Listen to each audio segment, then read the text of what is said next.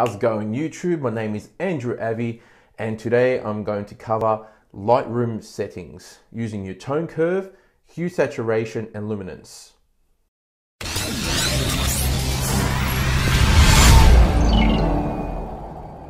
Alright, so now what I'm going to do is teach you how to use this part of Lightroom. Now, I have two images here that I've taken from a model called Christina.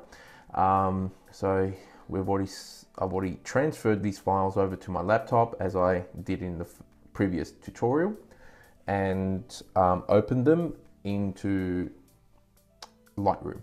Now, what you need to go is into the develop section of Lightroom, and now you can see here that I have opened my basic editing tools and also the tone curve. Now, let's just start briefly with the basics. So we'll start off with this image first. I think it's a bit too dark, so let's just bring that up a little bit, and a little bit on the contrast. Let's just go there.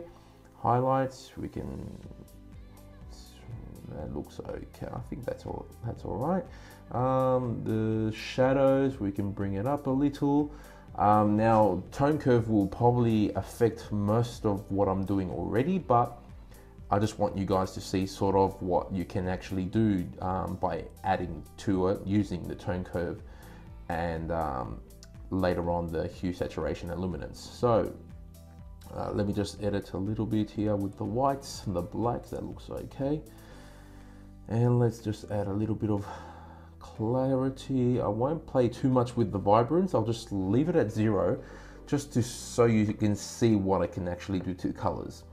Regarding its warm, I'll just leave it as its temperature. All right, so now in the tone curve section, as you can probably see here, you can address different types of colors. So you can just play with the reds, the greens, and the blues. So let me just show you. You can sort of add something to it. So you can it's sort of a different way of using split toning, or as you can see up here, the tint. So I don't really use this feature. I just basically just do a little bit of retouching on Lightroom, and then I export it to Photoshop, sorry. So what I'll do is I won't complicate things, so I'll just keep it down there and go back to RGB.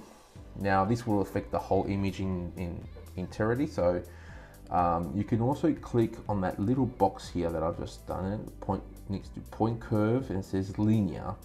Now, you have different other options that you can also use medium contrast. It sort of just gives you a basic layout on, and you can start playing from there. As you can probably see in the image, it's starting to do something there. It's really up to you, but I like to start from scratch and do my own thing. So you can also go strong contrast, but again, let's go straight to linear. So I'll just bring this a little bit brighter. Now, what I usually do is I like to add this sort of like film look to my images. It sort of smooths out a lot of things. So you can probably look, I'll just bring it up here, and you can see that sort of film dusty look on the image. That's how you do it. So you just bring it over here and go up, and you can see it makes it brighter. See, it's bringing up the exposure. So there's a fair bit. Some of these things on the tone curve are represented here in the basic settings. So you can start off with tone curve actually, and then go to your basics. I like to do it the other way around. Start off basics and then tone curve, and then go further down as I need to. So you can see here that I think that looks okay. You can usually, what people do is sort of like an S type figure. So what they'll do is they'll bring this down under the line and then make another point here, so you can just add points as you see. All right, so I'll just undo that, make another point over here, and you can bend it here like an S. Now, I am totally exaggerating what the image is looking like at the moment. This is an exaggeration. I would not edit like this, so but it's just to show what it can do. And so it's a good way to sort of, you know, break barriers, and you can see what it sort of does. It's really something that you just learn at the end of the day. So you sort of find your own way on how to edit and then apply to it. So I think that's a bit too dark, but anyhow, now you know how to use the tone curve and what these sort of do. So you can go to green, and you can add more of a green tinge to the image, bring it lighter. Again, I wouldn't be using that, but anyhow, let me just undo that. So okay, so I'll just delete.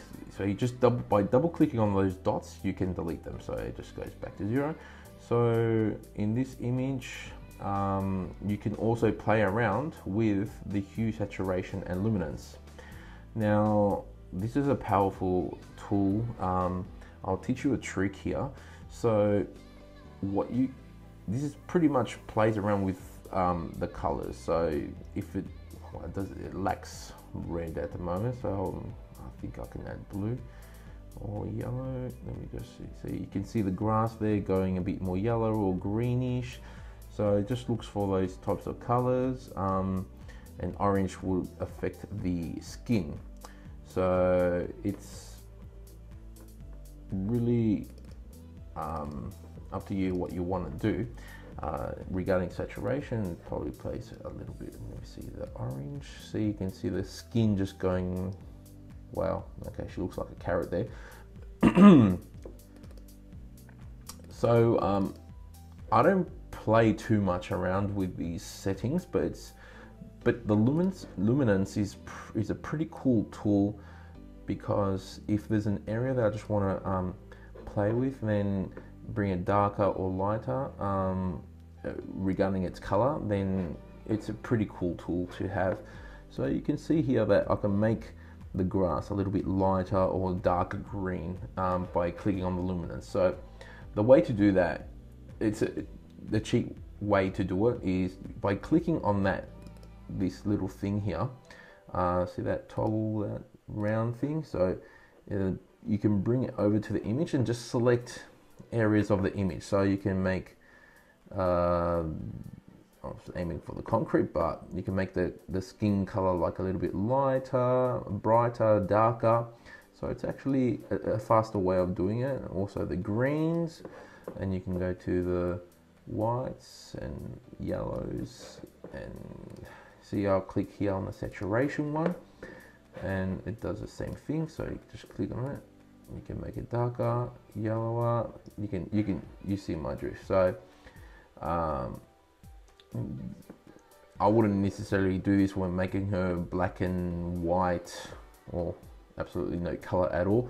And some people I've seen some images like that.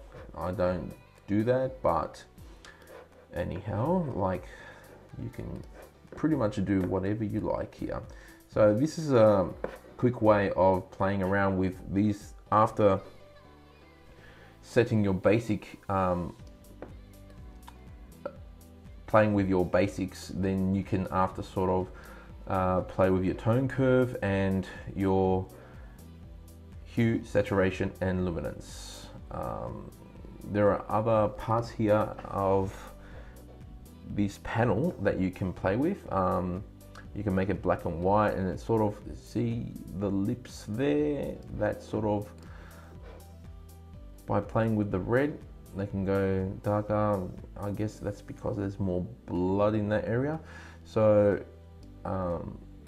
also by orange. So even using black and white, you can play with skin tones and all that. So you can, it's a quite interesting thing to do. It's a very powerful tool. And if you go to color, then you can start playing with the saturation in this. I don't really use this much. It's just a more complicated version of the HSL panel. So you might as well just use that. Like really, like I don't see why you would use this more than anything.